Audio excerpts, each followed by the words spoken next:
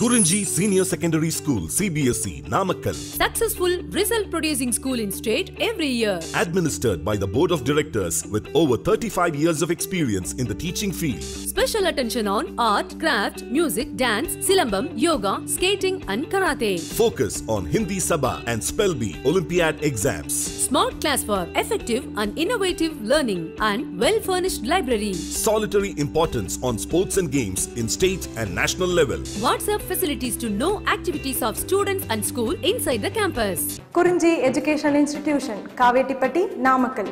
Admission in progress. CBSE, KG to 12, contact 9025895176. Metric 6 to 12, contact 9344567484. For online admission, log on to www.kurinjischoolnkl.in. In continuation to the last class, in this class, we start with additional exercise problems. So, the first problem here in this class is 11th, right? So, first we will go through the question and then we will go for solution. See here. The 6563 angstrom unit H alpha line, it is what wavelength 6563 angstrom unit H alpha line emitted by hydrogen in a star is found to be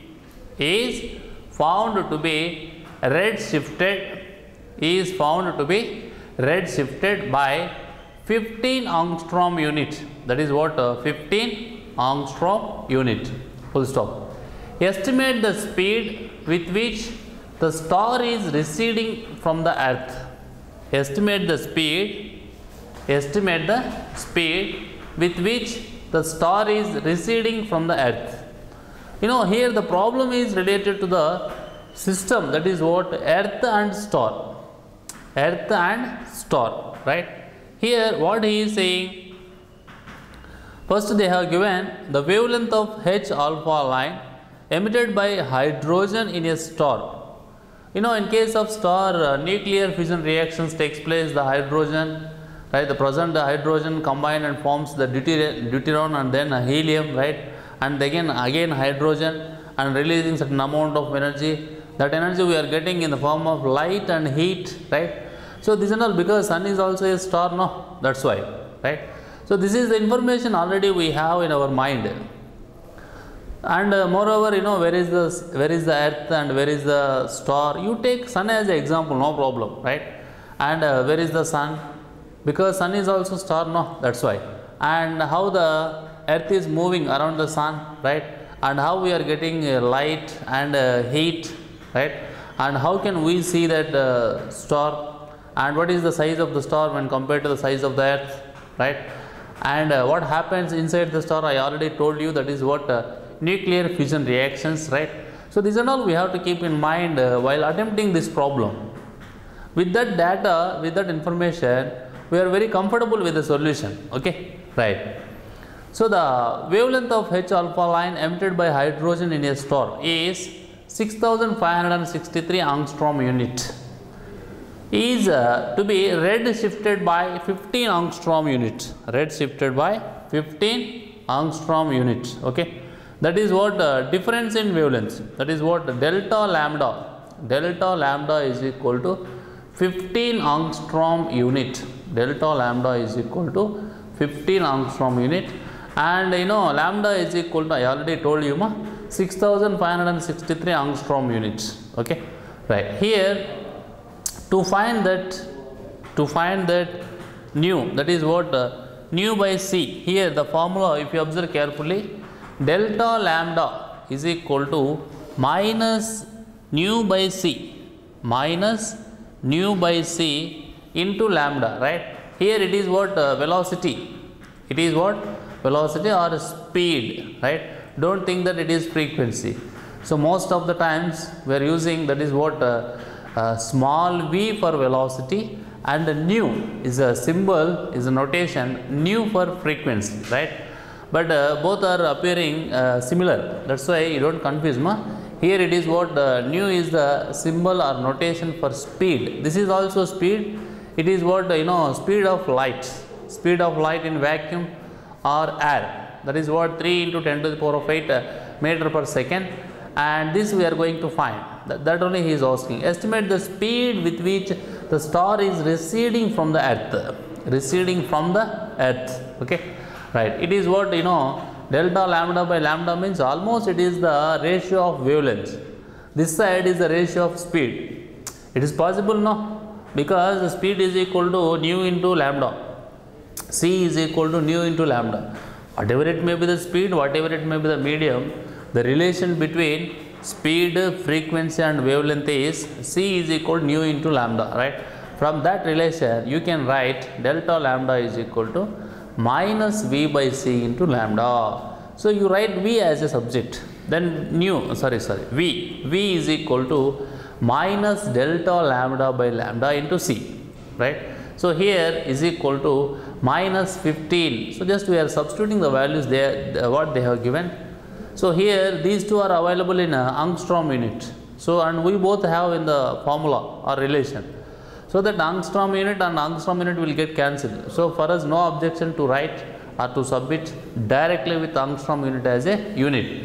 That is what minus 15 by 6563 angstrom unit. It is angstrom unit. It is also angstrom unit. Okay. So, these two will get cancelled into 3 into 10 to the power of 8. 3 into 10 to the power of 8, right.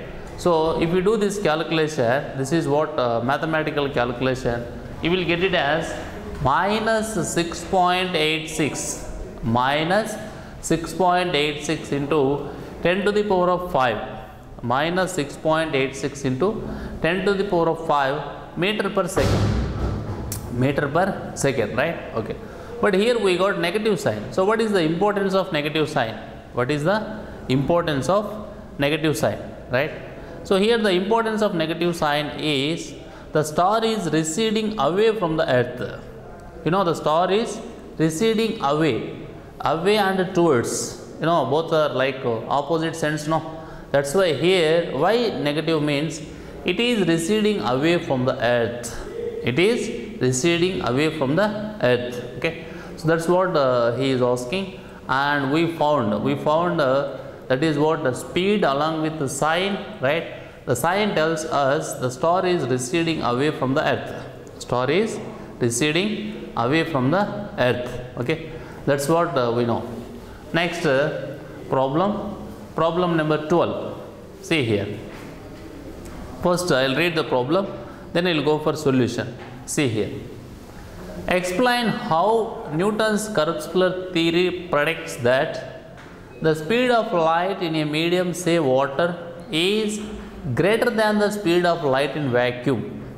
So, this is the statement given by Newton's corpuscular theory of light. This is not my statement, and this is not the statement from anywhere. It is the statement given by Newton.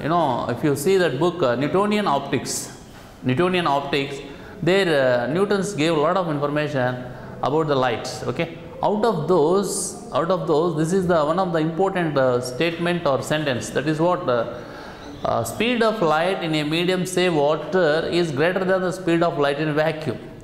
Either vacuum or air. Suppose even though you take air treated as optically rarer medium when compared to the optically denser medium water.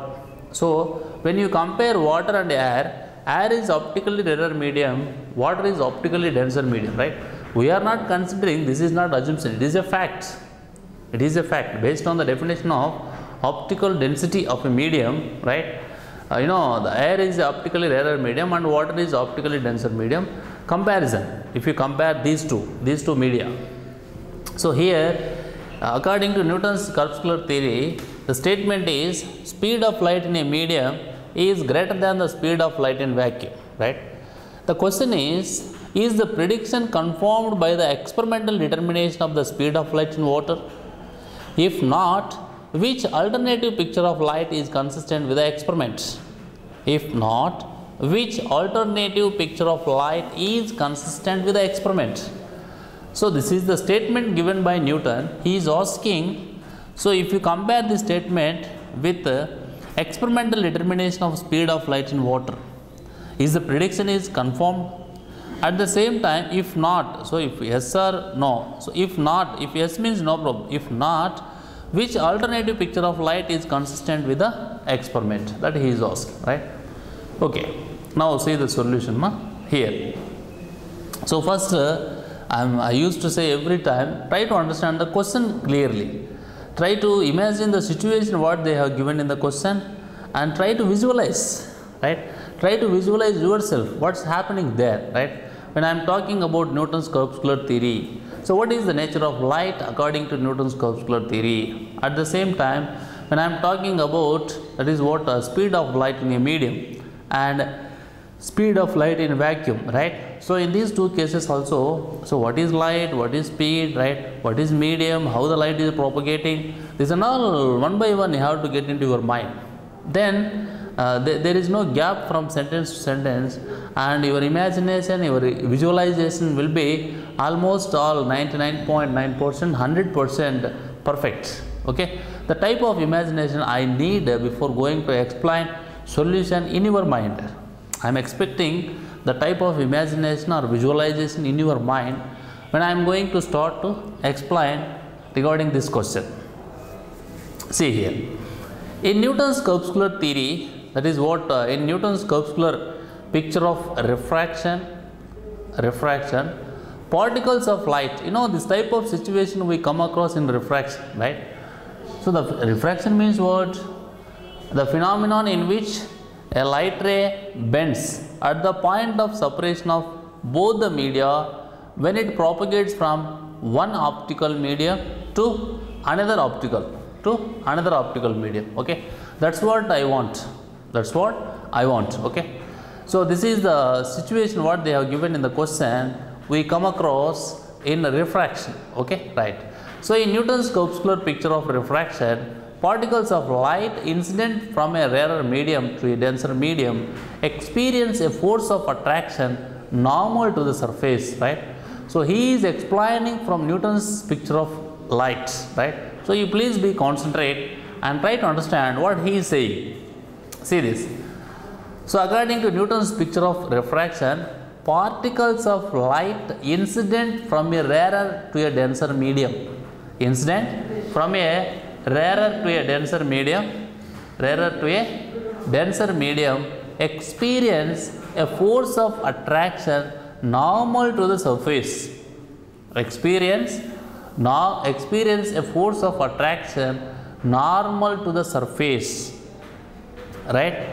When these things are experiencing a force, see, you know, suppose for example it is that what a medium, the surface which separates both the medium, and it is the normal, and the particles, right, the particles of light incident from a rarer to a denser medium experience a force of attraction normal to the surface. It is the surface, no? So this is the normal, no? So like this the particles experience a force, right? This results in an increase in the normal component of velocity.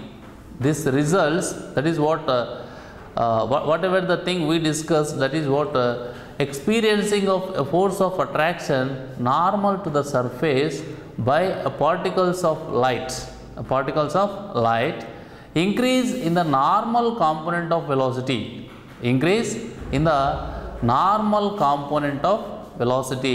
but the component along the surface remains unchanged, right? You know, it is the velocity, and that experiencing of force of attraction by the particles normal to the surface, increase in the normal component of velocity, but the horizontal component, that is what component along the surface remains unchanged. Okay, right. Next, consider a ray of light going from a rarer medium to a denser medium. Consider a ray of light going from a rarer medium to a denser medium. See here, it is what water and air, right? It is a ray of light, and it is what denser medium, it is what rarer medium. When it is traveling from rarer medium to denser medium, okay, see here. So it is what he is saying, you know, here c is the speed of light, c is the speed of light, and c is the speed of light in vacuum or air. C is the speed of light in vacuum or air. C is the speed of light in vacuum or air. V is the speed of light in water. V is the speed of light in water, and I is the angle of incidence, and R is the angle of refraction. Okay, I is the angle of incidence and R is the angle of refraction. C is the speed of light in vacuum or air. V is the speed of light in water. I is the angle of incidence and R is the angle of refraction. Okay, so you can see all the things here. This is what the C, and it is I. You know, this is what the C sin I. C sin I. When this is I, this is also I ma. This will become as C cos I, and this is C sin I. And it is R. You know, when this is R, this is also R. It is what V cos R, and it is what V sin R. V cos R here it will become, and it is what V sin R. You know, from here, that is what according to Newton's corpuscular theory. According to Newton's corpuscular theory, so what can we write here the condition? That is what V, see here, component of velocity C. Component of velocity C is equal to component of velocity C is equal to component of velocity V along the surface of separation. Component of velocity C is equal to component of velocity C is equal to component of velocity V along the surface of separation. Component of velocity V along the surface of separation. Okay, right. And therefore, from this statement you can write, from this that is what relation or equation, you can write, you know, C sin I is equal to V sin R. Sin I is equal to V sin R.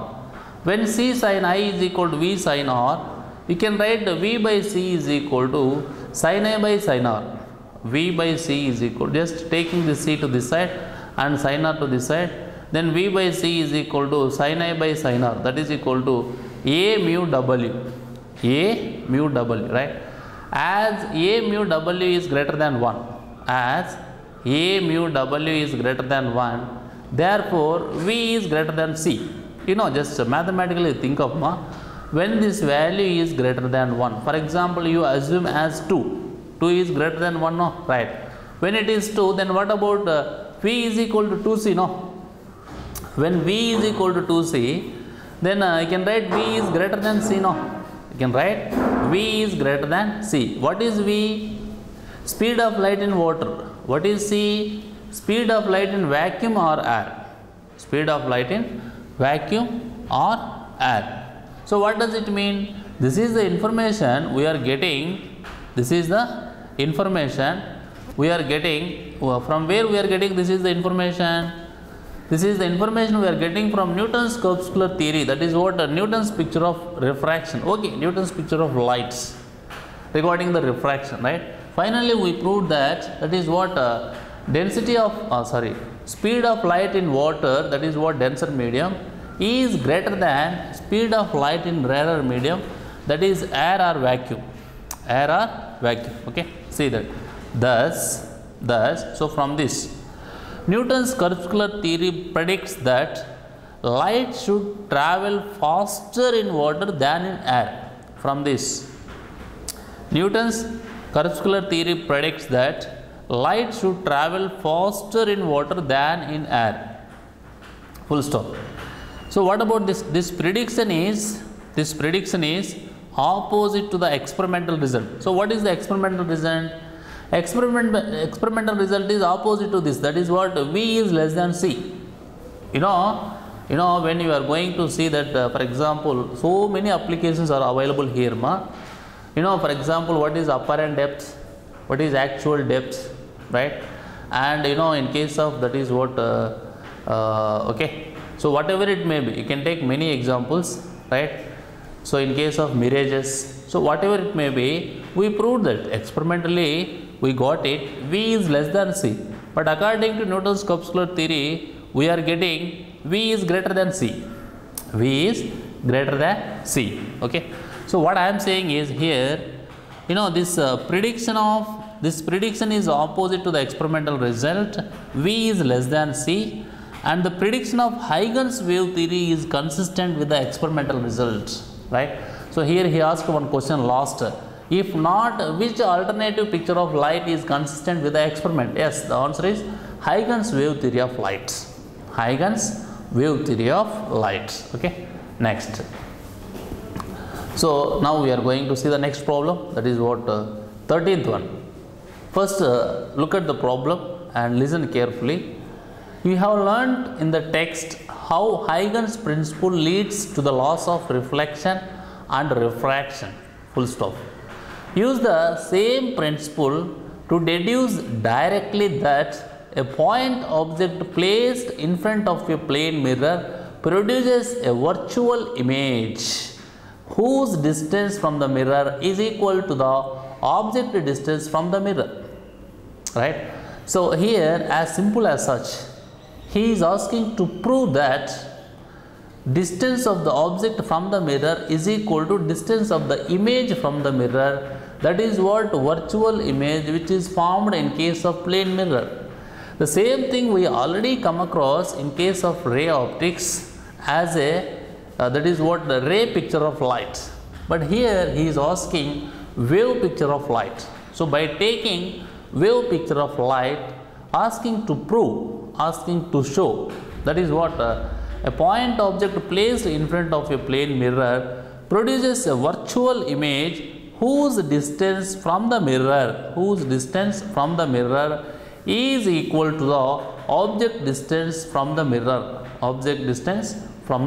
that he is asking to prove. Okay, right. See here. First of all, with the point object A as the center, so this is what point object A, draw a circular arc, that is what WPW, this is what circular arc, right? When this WPW, that is what circular arc, just touching the mirror, this is the mirror, right? Just touching the mirror at P, so at this point, the circular arc is going to touch the mirror, full stop. Then WPW represents the section of the spherical wave front. Then WPW represents the section of the spherical wave front that has just reached the mirror. WPW represents the section of the spherical wave front that has just reached the mirror, right? Okay, full stop. According to Huygens principle,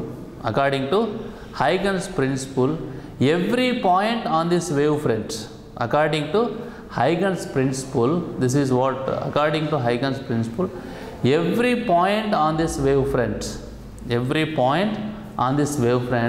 is a source of secondary wavelets. That's that is from the statement of Huygens wave theory. You might have got it. That is what according to Huygens principle, every point on this wave front is a source of secondary wavelets.